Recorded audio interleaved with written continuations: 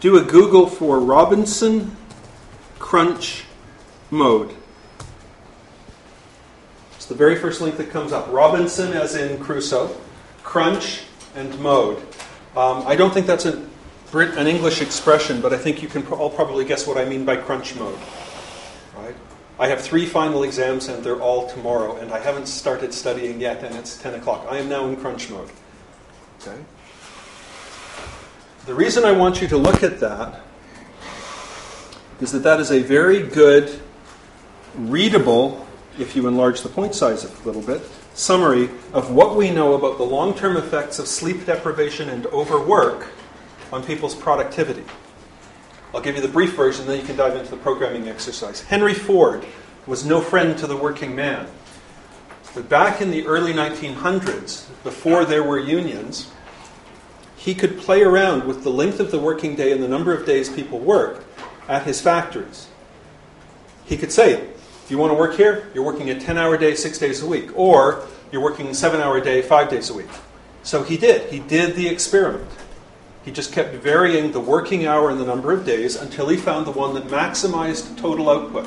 He was not interested in worker happiness, long-term health, anything like that. He was interested in squeezing the most out of people.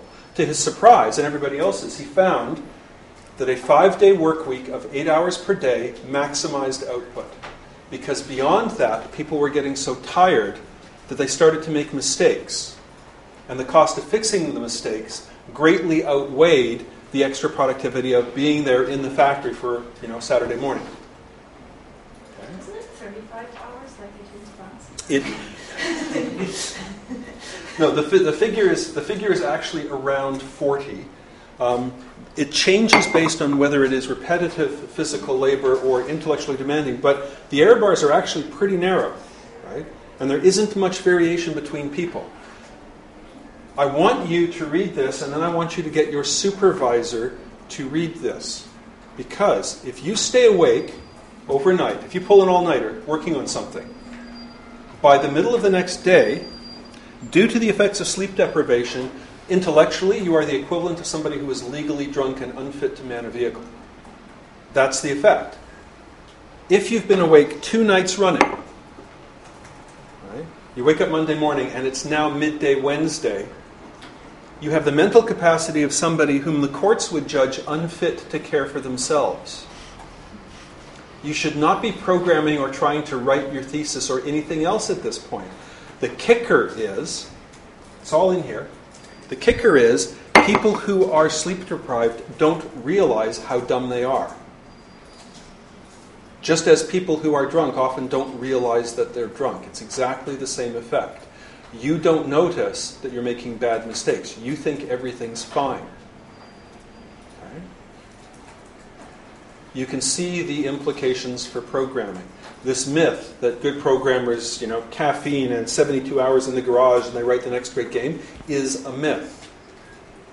It doesn't work like that. It is physiologically impossible. You can feel like you're on a roll. You're writing crap. Okay? And there's very little you can do to control for that. Right? Small doses of amphetamines will buy you an extra 4 to 6 hours of useful time at the cost of a very serious crash afterwards in intellectual capacity. Right? That's why snipers use them. That's why occasionally surgeons are licensed to use them. Right? I need an extra 2 hours in the operating theater. It's one of the few cases in the United States where you're allowed to use a controlled substance. Right? But those are very, very rare cases. So, please, Robinson Crunch mode, first thing that comes up. Let's dive in. Let's write a little bit of code. As soon as you got some downtime, look at this and get your supervisor to read it. Get your colleagues to read it. If you're now a lecturer, get your students to read this. Okay? In my experience, most will ignore it. They'll say, yes, but I've got all these deadlines. I have to stay awake. I have to work really hard and produce garbage rather than get a good night's sleep and do it in 30 minutes tomorrow morning.